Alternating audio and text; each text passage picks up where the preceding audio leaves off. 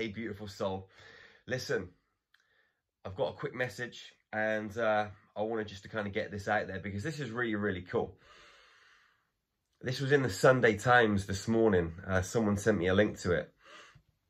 Britain's most senior police officer has apologised after it emerged that everyone prosecuted under the Coronavirus Act had been unlawfully charged.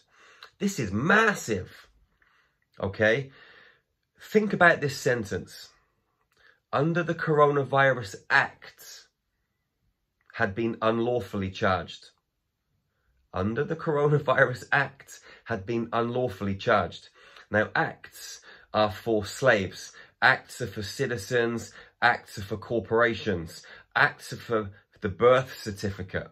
You know, we've talked about this. When you're born, you become property of the United Kingdom Corporation, the Corporation of the United States of America, wherever it is that you're from. And acts only apply to corporations. Your name, Mr. whoever you are, me, Mr. Jerry Sargeant, is a corporation. Okay, they can only apply acts to corporations. Now, this copper is saying they were unlawfully charged. What he's saying is that under common law, as long as you don't, kill someone, harm someone, encroach on their property, steal from them, cause them duress, you've not committed a crime. And he's come out and said that what they've been doing is completely criminal. It's completely unlawful. They're not allowed to do what they've been doing. And this is Britain's most senior police officer has apologised. 44 individuals have all been, the cases of 44 individuals have all been withdrawn or set aside because they were wrong, the Crown Prosecution Service has revealed. A further 12 people who were charged under another tranche of coronavirus legislation for slaves. The health protection coronavirus regulations have also had cases abandoned due to errors that usually involve Welsh regulations being applied in England or vice versa, the CPS said, and the CPS is the Crown Prosecution Service. So what they're saying, okay, is that as long as we don't break the law, we've not committed a crime. And breaking the law means you can't kill, you can't harm, you can't steal, etc. You can't cause duress. Now, this is beautiful because it shows that the police are turning. The state officials that have been trained by the government, they've been trained by the powers that be, are starting to turn on their own people. They're starting to turn on their own bosses. They're starting to say, this is bullshit, enough is enough. They're starting to realise that we are divine sovereigns and that they can't enforce these statutory rules and regulations on us. They can't pull us over. They can't say that we're committing a crime because we're out in the streets because of this virus. It's completely wrong. And now they're coming out and admitting it.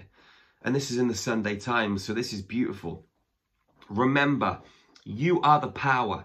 And when you stay in your heart and you be in love, and when you decide to take action, knowing that you're a sovereign being and that you're not doing anything wrong by travelling the lands that are owned by universal intelligence and not by the Queen of England or whoever else it is, they're our lands.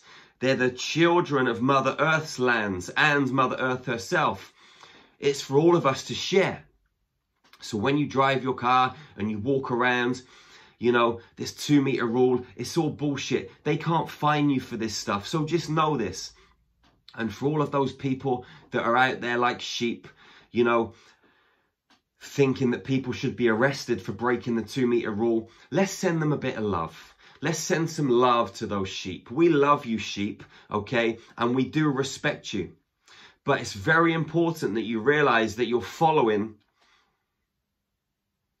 a protocol that is bullshit, okay? Please know this.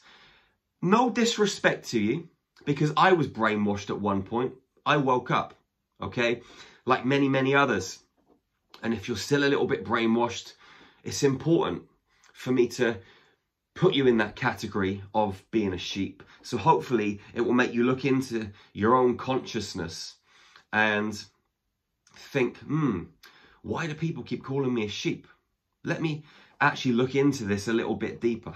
It's no disrespect. I love you as my sister or brother, but please wake the fuck up and smell the coffee, because we gotta change. This copper, he's changed.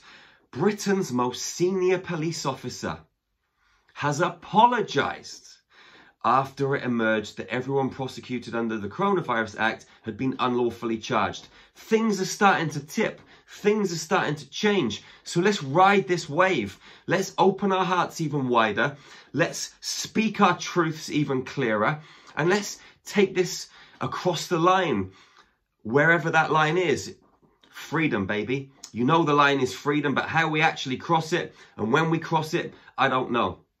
But it starts with you. It starts with you waking up and realizing that when we band together as men and women, as sisters and brothers, as a global family, we can crush these statutory rules and regulations, and we're going to ignite the spark, that divine spark in the agents of the state. And then they're going to turn around. They're going to be on our side. And then our side's just going to grow and grow. And those few men and women at the top of the tree, at the top of the pyramids, with the all-seeing eye, they're going to come tumbling down. It's magical. This is just such a beautiful message.